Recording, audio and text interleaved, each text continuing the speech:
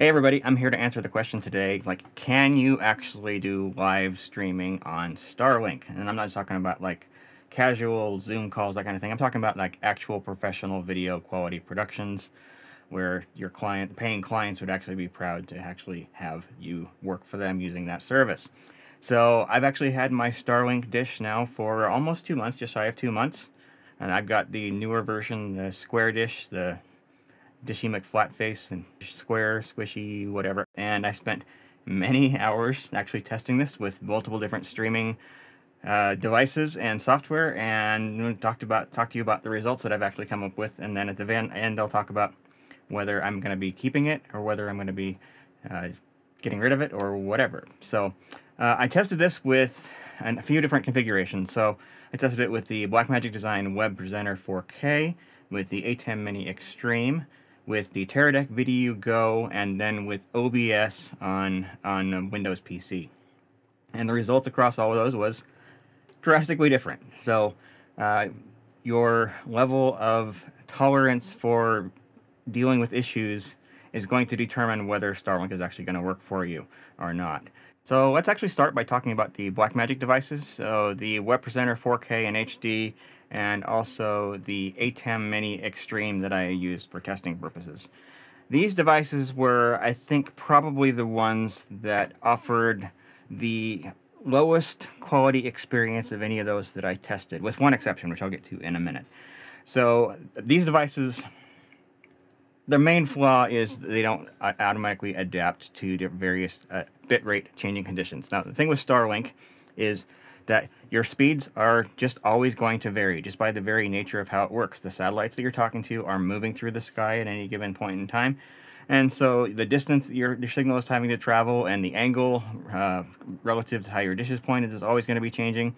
So the amount of bandwidth that you get with Starlink is always varying. It's never constant.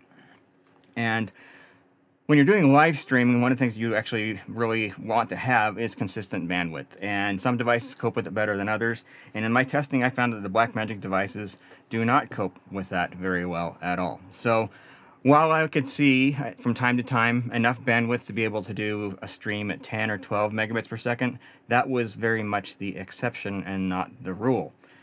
Typical speeds were somewhere more in the 4 to 6 megabits per second. However, it would dip down lower, and that's where the Blackmagic devices actually really started to fall apart. Now, if we take a look here at the monitor screen for the Web Presenter HD, we can see a lot of what's going on. So currently, I have this set to stream at 6 megabits per second, which is good for a 1080. However, I found that with Starlink, I was not able to consistently stream at that rate, and I had better results the more I lowered the bit rate overall. At 4 megabits, it was kind of passable. 3 megabits, it definitely got better. But at that point, your video quality is starting to break up, especially if you've got something going on with a lot of action, or you're cutting between cameras quite often, or high frame rate in general. It doesn't seem to cope with that super well. Now, what we can see here, this is actually streaming over Starlink as I'm speaking. I'm streaming at 6 megabits, and the issue that you have here is that the cache there in the lower right constantly keeps increasing in its size. You know, it's filling up, which it's nice that you have that feature, but at the same time, once your cache gets to 99%, you're definitely dropping video. The other problem with this is anytime that number is increasing, your viewers are likely experiencing stuttering or pauses in the stream that they're watching. Basically, what's happening is your device is not able to get data out to the internet fast enough in order to provide a nice high-quality stream for your viewers. And if you lower the bitrate enough, it can be somewhat consistent, but I found that by the time you get to a bitrate that's low enough that Starlink is not causing an issue, that the video quality has really degraded quite a lot, and it's not something that you probably want to present to a paying customer as a service that you're offering. So, bottom line, with the Blackmagic devices, it's not necessarily a great experience. They do not adapt to changing bandwidth conditions that are present with satellite internet. Therefore, I'm not sure that I would personally recommend using a Blackmagic design streaming device of any type of web presenter or ATEM minis, because they basically behave exactly the same way, I would not recommend using those on Starlink service.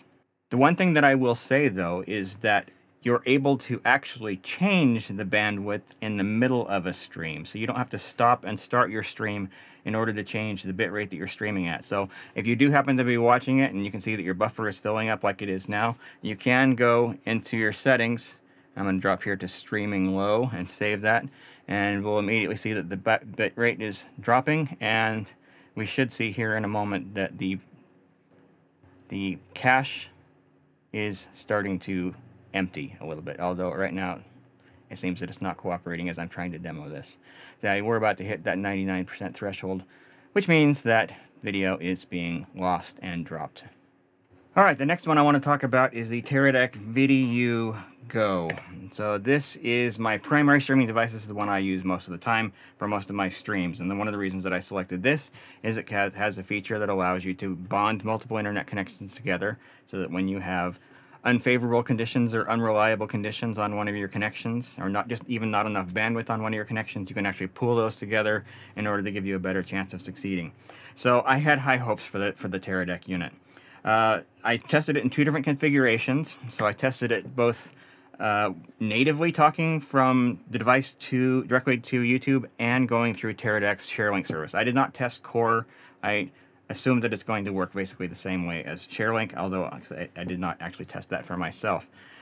What I found with this device is that if you do it direct, so device directly to Facebook, YouTube, whatever, it doesn't work very well. It doesn't handle the changing conditions super well. It will actually stop streaming without any significant warning.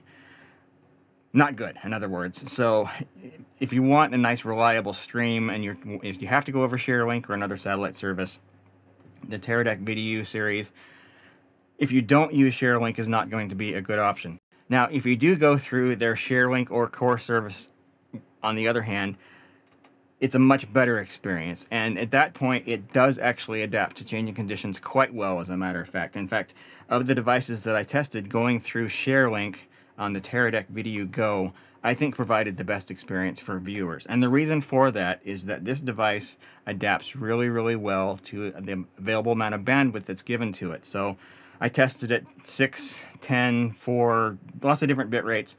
And no matter which one I chose, the device would maximize up to that bit rate that I selected. Now, at times when the Starlink bandwidth was dropping down into the 1 to 2 megabit range, which does happen, the Teradek VidiU Go going through the ShareLink service actually handled that very well.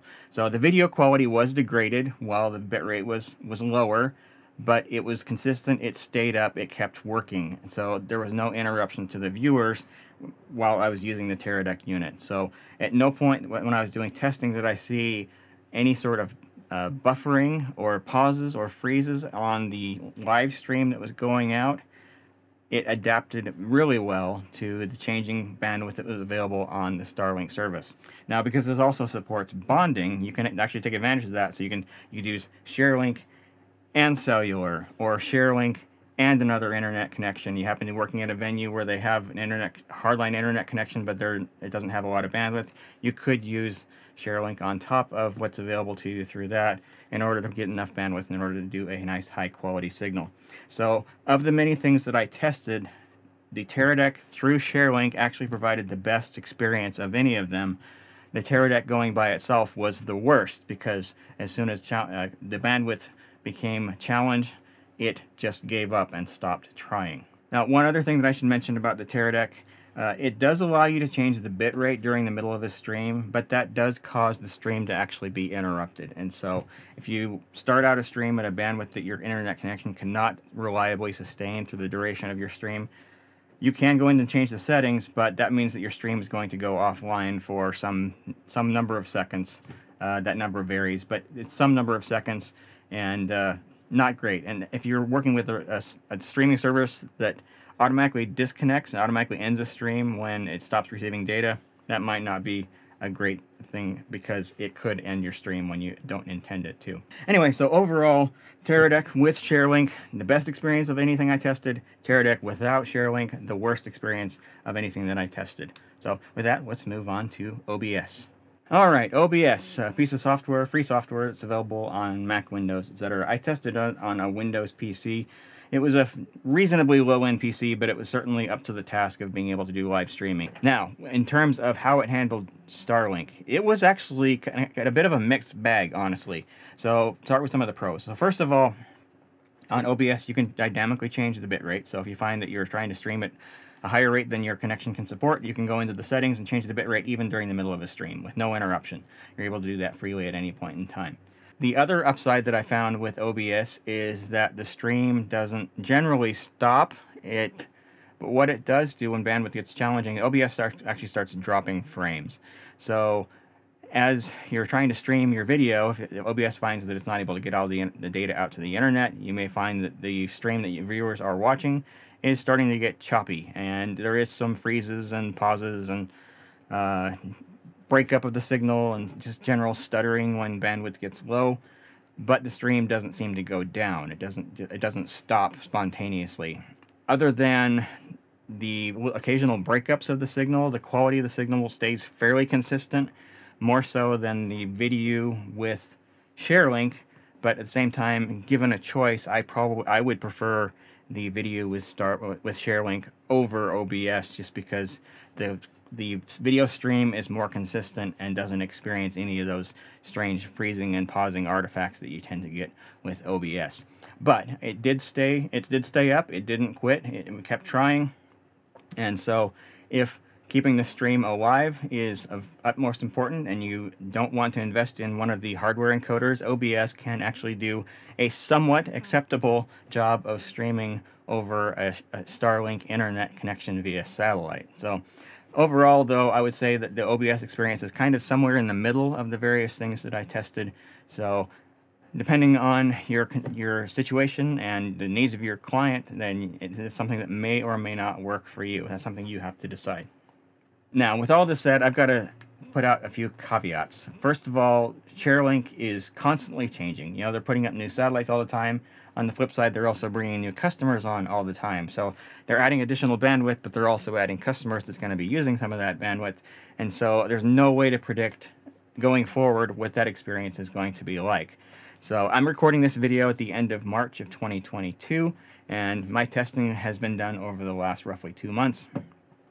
And I don't think that there's a lot of people that have Starlink deployed in my area. I think I was probably among some of the first. I signed up for it a very long time ago, and it was just something that very recently became available to me.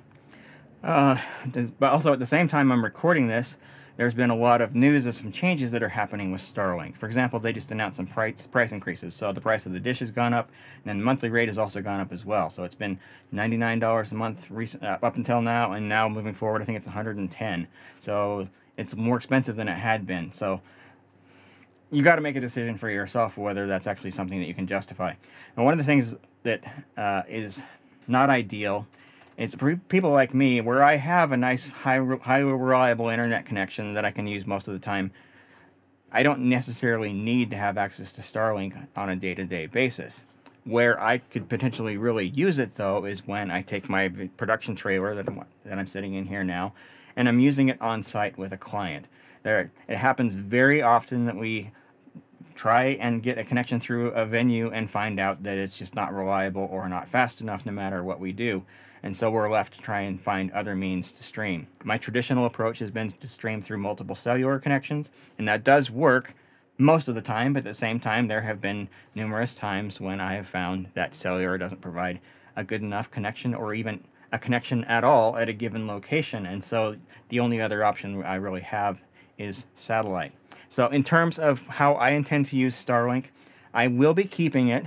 I wish I could turn it on and off as needed, because honestly, I will probably only really need it every other month or so. So it's going to cost me a fair amount of money just to have as a backup. But I think it's probably worth it for those times when I do need additional bandwidth on top of cellular, or a highly unreliable or low bandwidth internet connection at a venue that we happen to be working in. So it's there as a backup. It's certainly not something that I would ever intend to use as a primary internet connection unless they're able to increase that bandwidth significantly and make it more consistent than what it has been to date. In terms of whether it's something that makes sense for you, that's something you really have to decide. You know, I can't make that decision for you.